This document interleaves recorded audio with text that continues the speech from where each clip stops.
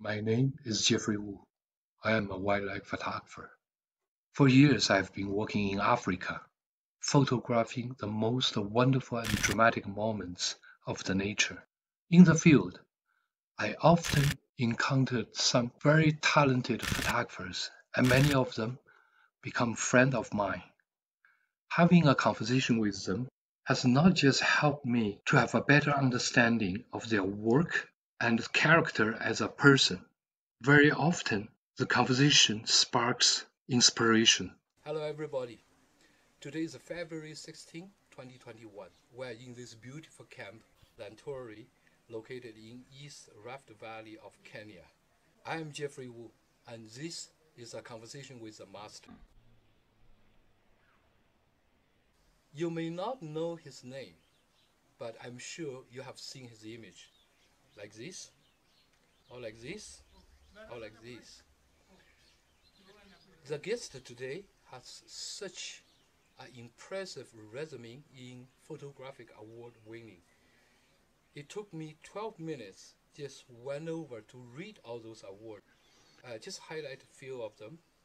IPA International Photographic Award, 3 times first place. European Wildlife Photographer of the Year. Travel Photographer of the Year. 2018 Wildlife Photographer of the Year.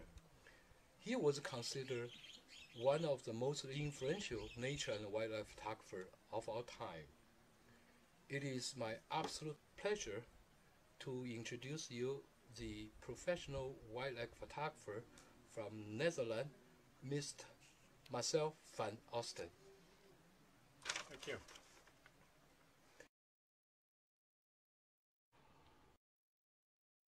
Marcel, this project of a conversation with a master is not about regular photographic interview, which we do with talented photographers.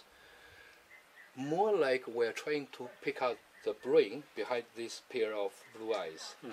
We want to know what leads to you become Marsel van Oosten, the photographer. So maybe let's start it back to the beginning, shall we? Born in 1967. Am I allowed to say this? Yes. Because it's in Wikipedia anyway. Yeah. Had a bachelor degree of art direction and graphic design. After graduation, started working in advertising for more than a decade and achieved a lot of awards, including the 1 silver and 2 gold lions in Cannes Advertising Festival. That's quite impressive. Running a very successful ad agency till 2005, you sold the agency, become a wildlife photographer. So question number one, very naturally, why is that? And what triggers this change to happen? Well, obviously I've always liked nature very much. So I'm passionate about nature, about wild places and about wildlife. So that's always been there. And also, I'm just a creative person. I come from a very creative family. So everybody is a little bit creative. My sister went to art school, my father designed his own house, etc. So that's also there. And so I ended up doing art school. I didn't really know what to do. Then I picked advertising. And it's a very creative job. So I really like that, to be able to come up with ideas and then make like commercials and print advertising, billboards, etc. So I really like that. But the world of advertising is not like real life. You know, it's a world of make-believe. Everything is fake. And also the world of advertising is really fast. Like everything fast, fast, fast. So also stressful.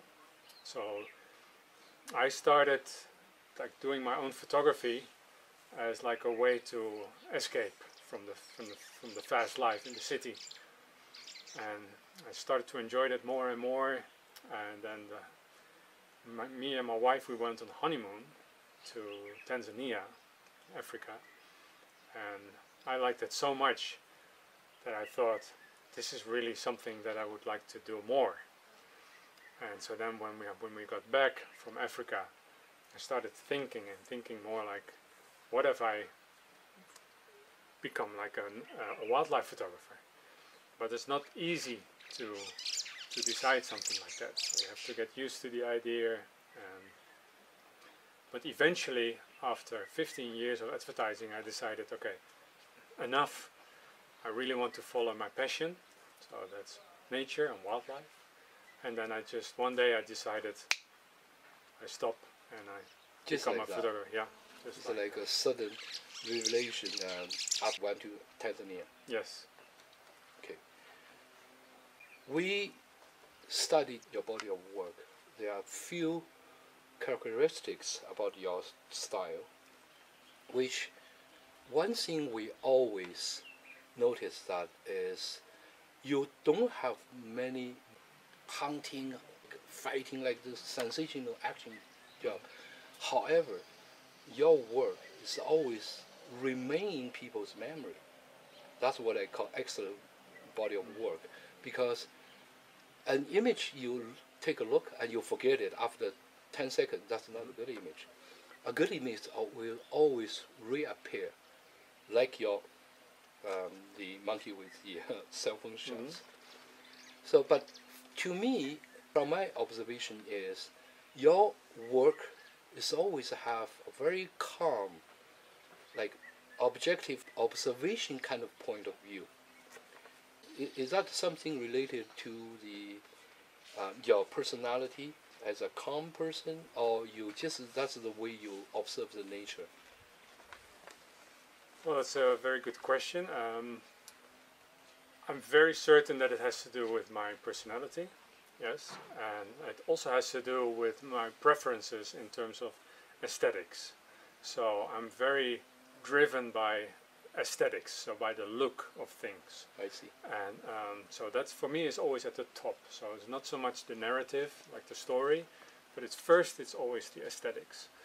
So in my photography, everything is focused on my personal ideal interpretation of nature, how I have it in my head as like perfect, and that's what I'm trying to photograph. So that's also one of the reasons why I tend to not do a lot of action photography, but really focus on calm images, like very graphic. I like my images to be very clean, so no distractions. I pay a lot of attention to very, very small details, and that's something I really like. So trying to create my own perfected interpretation of nature. What's your definition of a wildlife photography? If we can do a selection, like number one, recording the nature, what happened in the nature. Number two is a tool. The wildlife photography or nature photography is a tool to express yourself, your mood, your emotion, or is just a tool to telling the stories. So what's your definition good wildlife photography? Okay, so obviously for everyone this will be different, but for me it's clearly number two. So that's just my way of how I look at the world. You can see how I want the world to look like. It's what I find very pleasant. It's what I find beautiful in the world. So primarily, it's for me. So it's a bit selfish, but the wildlife photography that I do is primarily, it's first for me as an artist. I create my art, and then on the second place it would be the message. So sometimes there is a message in the image. Sometimes there is not. Sometimes something can be just beautiful, you know. Not everything has to always have a message, otherwise I would have become like a documentary style photographer. But primarily it's aesthetics driven, like as an artist, just for myself. So it is fair to say you actually subjectively express your feeling and emotion to describe what an objective nature world is. Yes, yeah, exactly. And that will be very different from the way that I look at things than other people will look at things. And that's what I really enjoy, because if two people look at the same scene, you know, those two people will see different things that they like. The one person might pick that part, and I might pick the other part. And that's how you develop your own preferences and your own style. In the next part of the interview with Marsel van Oosten, What compels you to photograph? I'm a little bit of a control freak, so I like to control as many things as possible. I try to already in my head try to pre-visualize the images that I want to get. I also know where I need to be exactly to get the look that I want, at what time do I need to be there, what time of year to get the right light and the right weather conditions. What's the most essential attribute or trait do you think one wildlife photographer should possess? A profound love for nature and for our planet and for the animals. And if you have that, then it becomes easier to put in a lot of time.